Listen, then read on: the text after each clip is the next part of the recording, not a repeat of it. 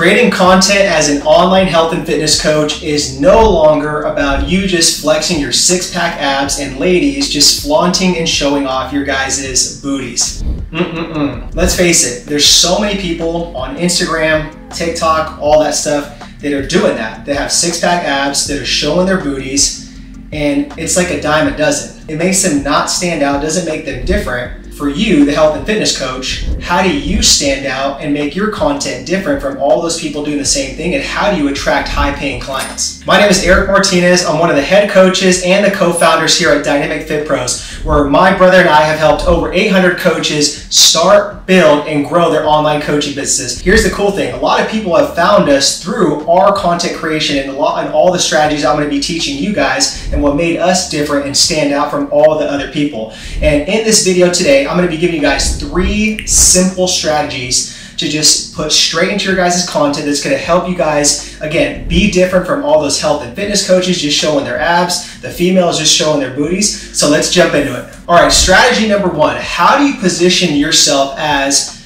an authority in your guys' niche as a health and fitness coach? One of the biggest mistakes I see coaches doing is they just post for the sake of posting, right? To me, I'd rather say, quality over quantity when it comes to my content creation. You don't have to post every day. If you're gonna post half-ass things that have no intention and have no thought behind it, then again, you're better off not posting at all. So again, the biggest thing that I see people make mistakes is not understanding what their clients' pain points, their wants, their desires, their needs, their future aspirations. Why are they putting their health and fitness in the back burner? Why are they thinking that they shouldn't sit there and invest in themselves and their health and fitness, and why there won't be a snowball effect in their lives? Those are all things you guys have to really understand and start demonstrating and articulating in your guys' content creation. So again, I've talked about this in various videos, and we have what's called an AMMO formula that we teach in our Dynamic Fit Pros program. So the A is your guys' audience, the M is your guys' messaging, and the O is your guys' offer.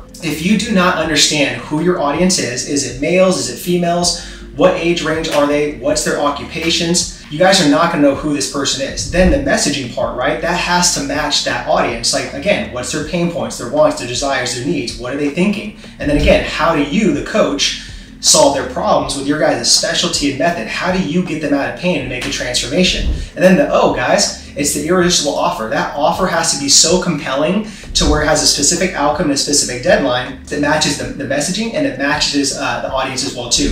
So without understanding those, your content is not going to be intentional. So you really have to understand the audience, the messaging, and the offer. Then once you guys do, okay, now you guys can sit there and test different forms of content. So you guys have value-based content, you have transformational based content, and then you have results-driven content. So again, value-based content is more of just like the how-to. So you could just be like, okay, how to get six-pack abs, how to do a squat. Those are all how-tos. When you do transformational posts, that's when you guys really challenge their thinking. And again, why are they sitting there like, putting health and fitness on the back burner? So you could call people out and say, hey, female moms in their 30s, or moms that just had babies, like, why are you putting your health on the back burner? Why are you sitting there making all these excuses? That's more transformational because you're calling them out on their shit. And then again, like let's say you do something that's more results driven, right? That's where you're demonstrating like results. If you guys don't have clients or testimonials right now, that's fine. You guys can do more results driven, posts just based on your guys' progress and document what you guys are doing. And again, the last point in this strategy is, again, it just make sure your guys' content is high quality, guys. Again, it goes back to what I said in the beginning. Do not half-ass this. Again, this is a representation of who you are. This is your guys' personal brand as a health and fitness coach.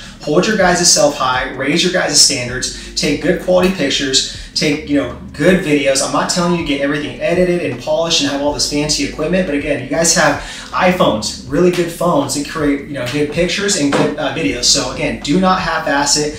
Think quality over quantity when it comes to your guys' production on that, and when you guys are coming into making different content and posts. Okay, strategy number 2 when creating content and differentiating yourself to stand out is having structure when you guys are posting. So when I say having structure, guys, like have a game plan. So now that you guys have your audience, your messaging and offer, pretty established, which I hope you do, there's got to be some structure in it. And again, be intentional with every single post you guys make. It just goes back to what I said, the audience and the messaging, and then again, what's the call to action to get them to go to that offer. So again, post at the same times. Like if you're doing reels, if you're doing like standalone posts, if you're doing swipes, just keep it consistent, guys, and commit to a time that you're going to post. Commit to a amount of posts you're going to do throughout the week and day. And again, there's no excuse. You should always be showing up on stories no matter what. And again, you don't have to be polished when it comes to stories. Like just break out your phone, be real. Doesn't matter if you just woke up, just be authentic, guys, and just show up on stories and do 3 to 5 stories just to give people value and inspire them. And again, just remind them that you're there. That's the key thing with structure. Understand this too. When it comes to you guys' content, what are you trying to do? You're trying to get people to know, like, and trust you.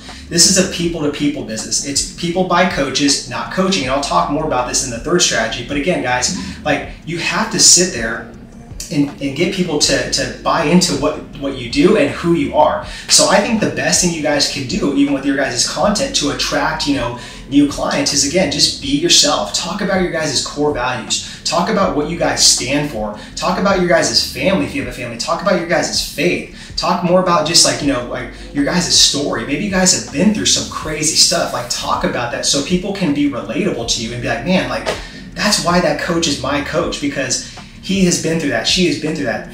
Her values, his values are just like mine. Like, absolutely, I'm going to keep looking and consuming this person's content. So you guys have to make sure that you guys are sharing everything, like your guys' values, show behind the scenes, take them through a day in your guys' life, show them what your guys' programs look like, show them client testimonials, because what that ultimately is going to do, guys, it's going to build trust with your guys' audience and your guys' future clients. And that's one of the biggest digital currencies is, again, buying people's trust. Because if you have the type of mindset where it's like it's all about you, people are going to see that. So you have to acquire that mindset that, look, this business is not about me, it's about helping and serving other people. So regardless if I'm not feeling it and feeling creative, I'm still going to show up consistently because it's part of my mission, and it's about helping inspire just one person that watches that piece of content or reads just that caption. All right, strategy number 3 for creating content and differentiating yourself from all the other coaches out there is stand out from the crowd. And what I mean by that, guys, is do not sit there and go look at other coaches Instagram profiles and their content and just literally plagiarize and just copy it word for word. Don't do that, guys. I like to tell my coaches, go look at what other people are doing and use it as a form of motivation and inspiration just to get ideas, because you guys can put your own twist to stuff. So again, be creative and be different when it comes to that. And the second thing I was saying, guys, is people buy coaches, not coaching. Again, your clients are going to be paying you guys for hope, accountability, and certainty, and they want to be heard, they want to be understood, and they want to be valued. So again, how do you demonstrate that through your guys' content? I gave you guys a lot of different examples on how to do that. Just keep it real, show your guys' values, show behind the scenes, take them through a day of the life, even show them what your programs look like, the training apps, people that have gone through it. Talk about client stories and how they got results with you. There's so many different ways, guys, so you guys can connect with these people and just be human to human. Because at the end of the day, it's like, again, most people and coaches, what are they doing? They're posting selfies, they're doing workout videos, they're showing their abs. It's all about me, look at me, look at my body. And women, look at my booty, look at my booty, look at my flat stomach. That stuff gets old, guys. There's so much out there that's it's dead. That doesn't work anymore. So again, be human, be that person that you are, and just stay true to that. Don't try to be someone you're not. All right, let's go ahead and recap these 3 strategies that I talked about. So number 1 is, how do you position yourself as that go-to person and that authority in your guys' niche as a health and fitness coach? The second strategy is, again, having structure within your guys' content and being intentional. And the third one is, how do you guys sit there and stand out from the crowd and be different and not, again, post a bunch of 6-pack videos and just booty shots? So again, hopefully all those 3 strategies helped. Put those into action. And again, if you are a health and fitness coach trying to go online, trying to build your coaching business, then again, guys, click the link below and book in your guys' free 15-minute 6-figure roadmap call. Again, it's loose. Leave your credit cards at home. We're not going to sit there and interrogate you. We're here to help you just discover, what your greatness is and really identify what are those roadblocks that are holding you back from taking action, and how can we help you guys be different from all those noisy coaches that are just doing the same thing. So again, book in that call in the description box, and we'll love to see you guys on that call. But again, put these 3 strategies into action. I promise you guys will start seeing your engagement go up. You guys will get more quality clients, and you guys will sit there and stand out from all those other coaches. I'll see you in the next video.